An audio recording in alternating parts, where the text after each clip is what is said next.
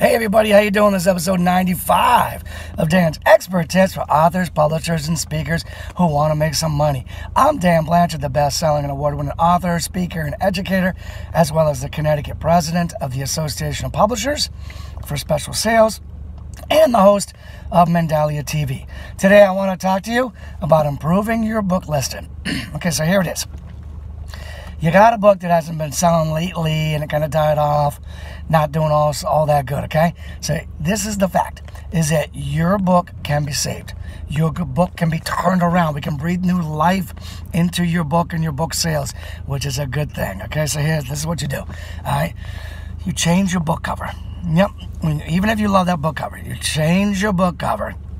And then what's going to happen is people are going to look at that book cover out there and they're going to be like, whoa, that's not a new book? And they're going to, give you a second look. All right? So change your book cover, all right? And listen, your cover, your book cover is what determines on whether or not people click. All right? And that's true.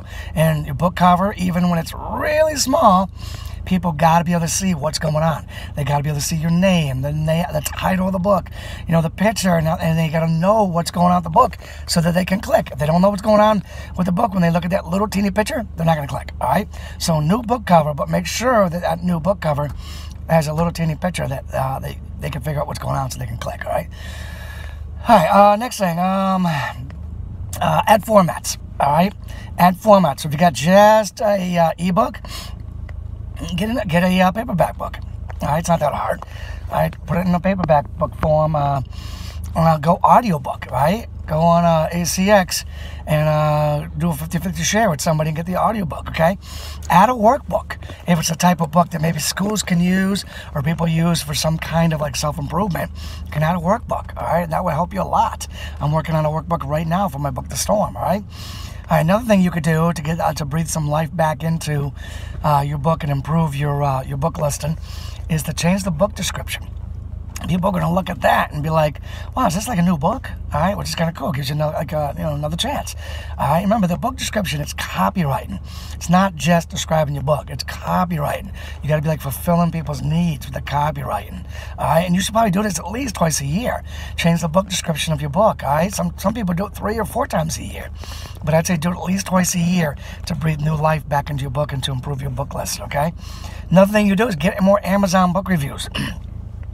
Amazon's algorithm, takes into account how many book reviews you have and how old they are. If you haven't had any new book reviews in a while, that's a problem. According to Amazon's algorithm, then they're not going to promote you. So get some new book reviews, all right? And if you don't have your Amazon Author Central page, get it. Get on there, create an Amazon Author Central page. And if you do have it, beef it up. All right, put like your blog on it, social media on it, articles on it, videos on it, right? Do all sorts of stuff to beef up that Amazon Author Central thing. And when you're there, combine the different formats and editions of your book. All right, so if you got like a handful of book reviews for your paperback, a handful of book reviews for your, your Kindle, well, combine them. So now you got more book reviews for all of them, all right? You just gotta send them an email and they'll combine them for you, okay? So let's see what else. Oh, change your Amazon categories. Yes, change your Amazon categories. Probably something you have to do a couple times a year, right? This is going to give you a fresh start with Amazon. New people will see your book, and they'll be like, oh, what's this, right?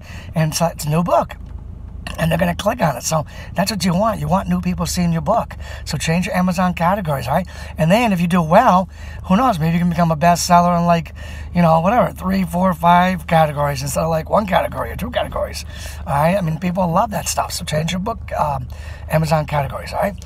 All right, anyways, I hope this episode 95 of Improving Your Book Listing was helpful. I'll be back real soon with episode 96. But in the meantime, be sure to check me out on danblanchard.net or granddaddysecrets.com, and I'll catch up with you real soon. Take care now.